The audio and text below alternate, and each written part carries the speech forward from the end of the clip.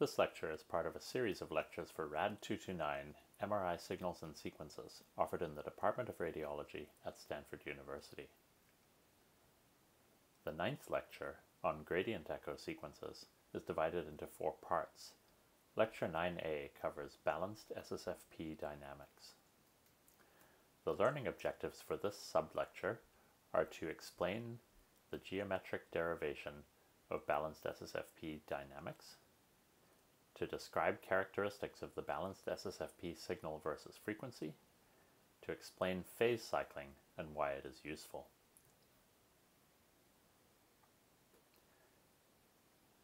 In these lectures, we will be looking at short TR gradient echo sequences.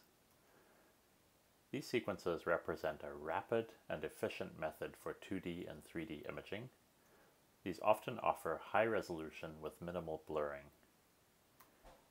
It's important to look at steady states and equilibrium, and here are some examples of steady states that are analogous to what we will look at with these sequences.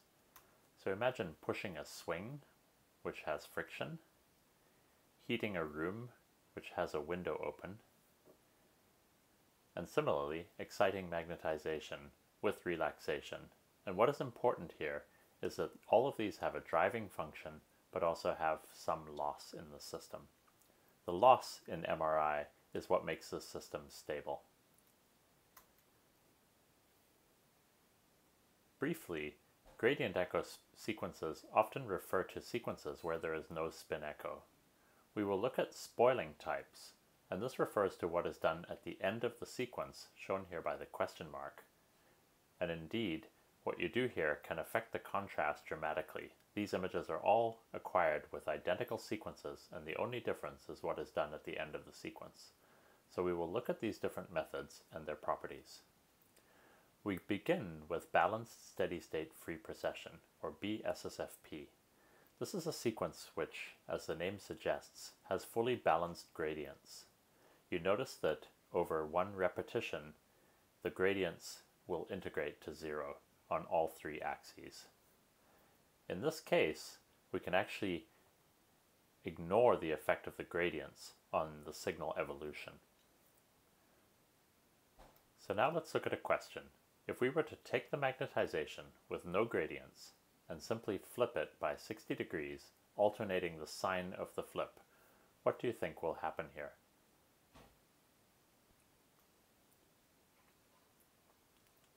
To answer these questions, think about a few concepts here. First of all, over a short TR, typically 5 to 10 milliseconds, the relaxation is quite small. The magnetization is tipped back and forth by 60 degrees, and there should be some symmetry in the system.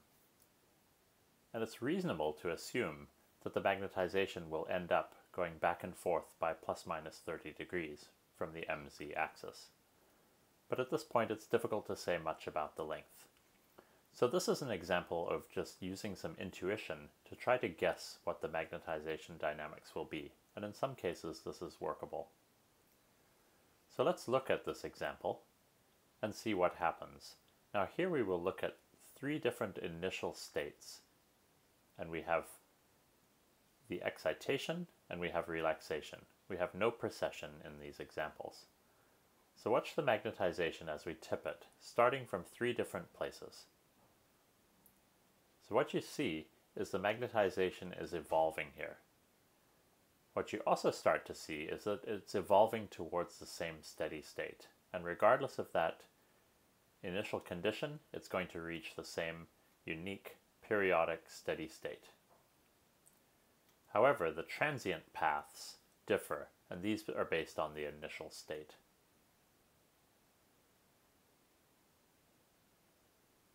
So let's look now at a simple case where there is no precession, and here we're tipping back and forth by 40 degrees or minus 40 degrees. So similarly, we look from point A to B, we rotate the magnetization. From point B to C, there is a small amount of longitudinal and transverse relaxation, as shown by the dashed yellow arrows. And in fact, we can express the amount of relaxation in both directions here, easily using the block equation here. Next we will rotate the magnetization back to point D, and then the same relaxation will happen. So there's a bit of an intuition that you can apply here, that because the TR is very short, the relaxation should not really affect the direction very much. And therefore the RF rotations must more or less balance each other. So let's look at some animation examples of this case. So here we are tipping magnetization back and forth by 40 degrees, and what we're showing you is the steady state. So this is with no precession, and we're looking along the MY axis and down onto the transverse plane, and we just see the magnetization flipping back and forth. So now if we add a little bit of off-resonance precession, notice what happens. The magnetization flips back and forth and has a small amount of precession in between. But again, there's somewhat of a symmetry of the steady state here of what's happening. And if you think about it, this makes some sense, that essentially the precession and the rotation are more or less balancing each other, and relaxation is not changing things very much. So we can look at this for multiple amounts of precession, and you see the effect again. And you see that for different amounts of precession now, the steady state is actually different. So let's look at a whole group of these spins, and it starts to look a little more complicated as the spins precess and are tipped by the RF pulses. What you do notice is that they're tipped back and forth by the RF pulses between two planes. And in fact, we can simplify this system considerably by considering this ellipsoid shape and these two planes separated by the flip angle alpha here. And in fact, if we look from the bottom up at these spins, the precession is actually on the surface of this ellipsoid. And we'll explain this in a second. So now we can dim away the ellipsoid, and you can see that the magnetization really is following the surface of that ellipsoid and flipping back and forth between these two planes. So let's look at a solution for on-resonance magnetization, and I'll try to explain this. The idea that the relaxation does not change the length can be expressed that the dot product of the change of magnetization with the magnetization itself is zero. We know these terms from the Bloch equation, and we can substitute in what the change of magnetization is, and we have this equation shown in orange here. Now if we multiply through by T1, we can rearrange this equation here and look at the form of this equation. It essentially is an ellipse with eccentricity square root T2 over T1, and the width due to this is m0 over 2 times the square root of T2 over T1. We'll see that the intersection of this ellipse will be based on the flip angle, and this is actually the origin of the T2 over T1 contrast that we will see with this sequence. So again, we're tipping magnetization back and forth. The change of magnetization over time is perpendicular to the magnetization itself. Here are the ellipsoid solutions. Notice that if we have a small T2 over T1, this corresponds to an elongated ellipse. And in the limiting case when T2 equals T1, this is a circle. But remember, T2 is always less than T1. So the width of this ellipse is m0 times the square root T2 over T1, and the height is m0. Remember, we flip the magnetization back and forth by the flip angle alpha, and therefore the points where the magnetization intersects this ellipse will be the point, will give you the length solution for the magnetization. So now let's look at signal levels. So with no off resonance and T1 equals T2, what is the transverse magnetization signal for a flip angle of 90 degrees? So remember from what I said that if T1 equals T2, you have this circular distribution, and now you just have to find where a flip angle of 90 degrees intersects this circle. So essentially we can see this, and it's quite clear that a 90-degree flip angle will hit the widest point of this circle. So therefore the signal here would be m0 over 2, which is the radius of this circle. Now what if the flip angle for the same T1 and T2 is just 60 degrees? Well, now we can draw this like this, and we can actually see using the theorem that if we have an angle through the middle of the circle, the angle of this is twice the angle to the edge of the circle. So this means that the signal can be expressed here as 0.43 m0 using this equation. So let's look a bit more at this idea of balancing the different effects. In particular, the fact that balancing RF nutation and precession. So RF is balanced by relaxation and precession. The length is still relatively unchanged over TR because TR is quite short, so we can ignore relaxation for now. Here is a picture again of what the path that the magnetization is following. And essentially we have this flip angle alpha, which is rotating the magnetization or nutating the magnetization around the MY axis. And we can express this location along X here as mz times tan of half the flip angle. Now we can also express what we call the effective flip angle beta, which is wider here in the mx-mz plane. And we can actually see similarly that mx is equal to mz tan beta over 2.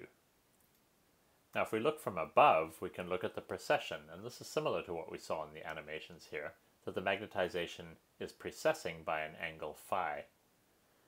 Now, given that the cosine of phi gives the mx extent at those arrows here, we can write that, first of all, that mx is equal to mz tan beta over 2. mx is equal to mz tan beta over 2 times cosine phi over 2 at this point.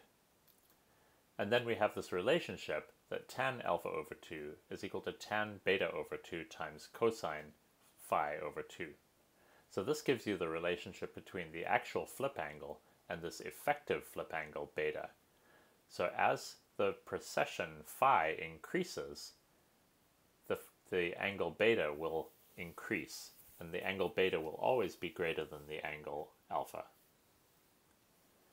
So we can look at this effective flip angle for multiple off resonances here, or phi. Again, we have the same relationship. Remember, beta is always greater than or equal to alpha. So a larger precession angle gives a larger effective flip angle. And then what we can do is we can replace the flip angle alpha with the effective flip angle beta for all calculations, and then do the calculation on resonance. There's a limiting case when beta equals 180 degrees that the signal actually goes to 0. So now we can take these spins that are on the surface of this ellipsoid here,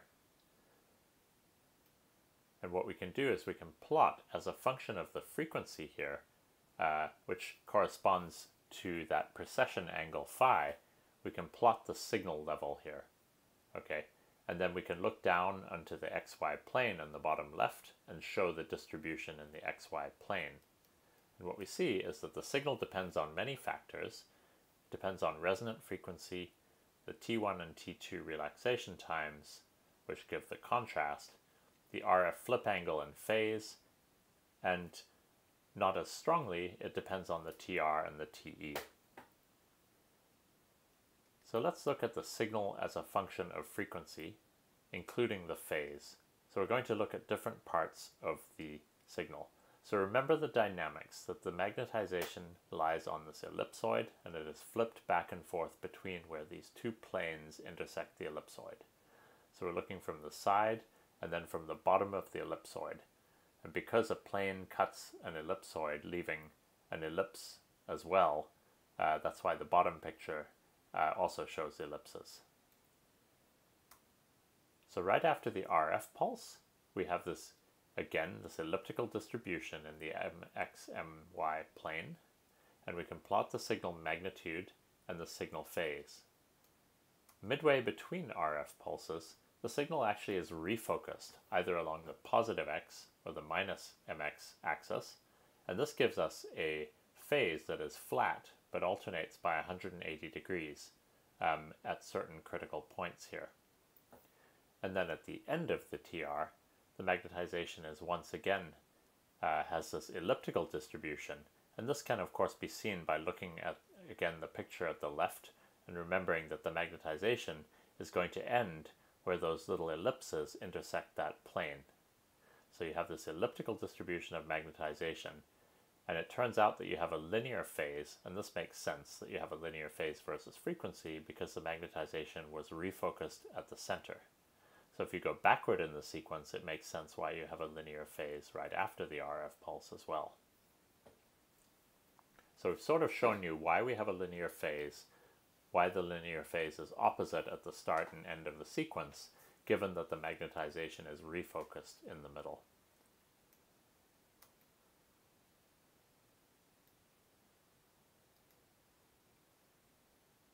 So next we can look at flip angle effects. Remember that where the flip angle intersects the ellipse, or ellipsoid, this is going to give us the location of the magnetization. So for a very small flip angle, like 10 degrees, you see that the magnetization uses a large extent of this ellipse here. And what happens is actually the signal on resonance is actually not the highest signal. The highest signal always occurs when you hit the side of the ellipse, as long as you hit the outer extent of that ellipse. And that's where those peaks will occur in the frequency response shown on the bottom. As you go to a higher flip angle, now you're just under the peak signal, because we're not quite at the equator of that ellipse there, but as we go slightly off resonance, we reach that equator where the signal is maximized. And then for a larger flip angle, we may actually be below the equator of the ellipse, and we never get above that. So in this case, the peak signal actually may be slightly lower than the peak signal we would have got with a 50-degree flip angle or a 10-degree flip angle here. So another very important characteristic of the balanced SSFP signal is what we call dark bands. So if we look at this plot of the signal as a function of frequency, for moderately high flip angles, we always have these null points where the signal drops to 0. This corresponds to the effective beta angle of 180 degrees. And because of this, these are spaced 1 over TR apart, because this corresponds to a certain amount of precession over TR. And therefore, we want to keep TR short so that we push these bands further out so that we can tolerate a greater range of frequencies. And the short TR can, in some cases, limit the resolution. So let's look at some image examples of balanced SSFP images. Now these are taken with different center frequencies. So if we look at these knee images, you see these areas that look almost like bite marks in the left-hand image. And these are the areas where the signal has passed through these nulls.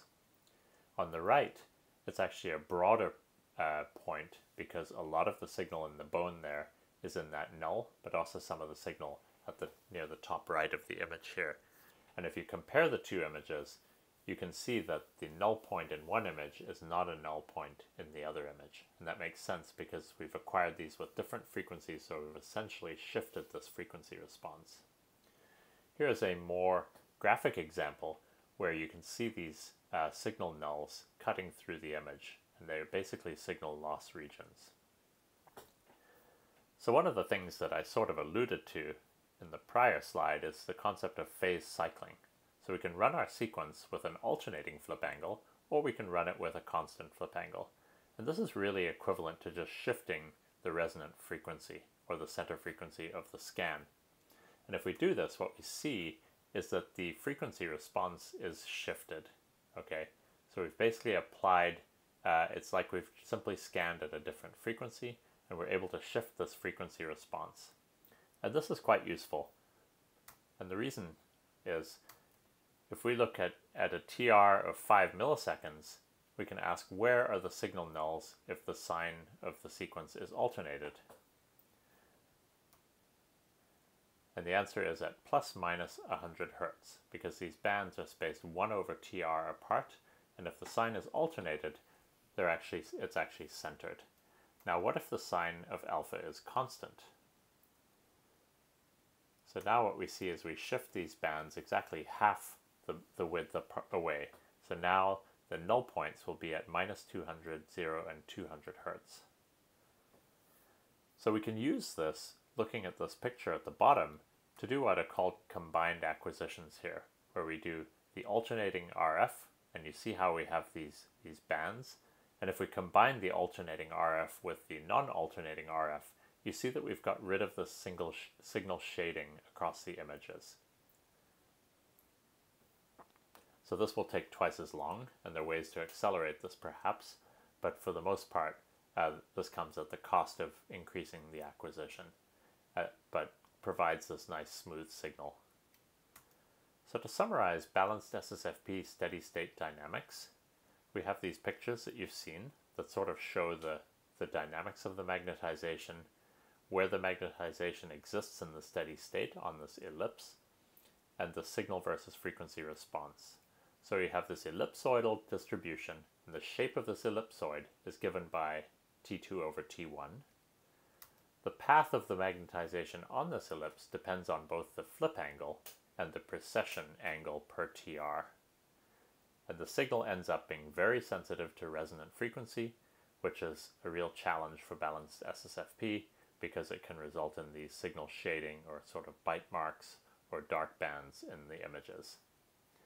Now, as with many of these sequences, there are numerous names that are used, including TrueFISP, Fiesta, Balanced FFE, BASG, and TrueSSFP. So in MR, there are a lot of acronyms and names, and it's quite confusing. And the best way to try to address this is to try to introduce you to these names wherever possible. So the next question you might ask is, what are the mathematical descriptions of the balanced SSFP dynamics? And for this, you can watch Lecture 9B.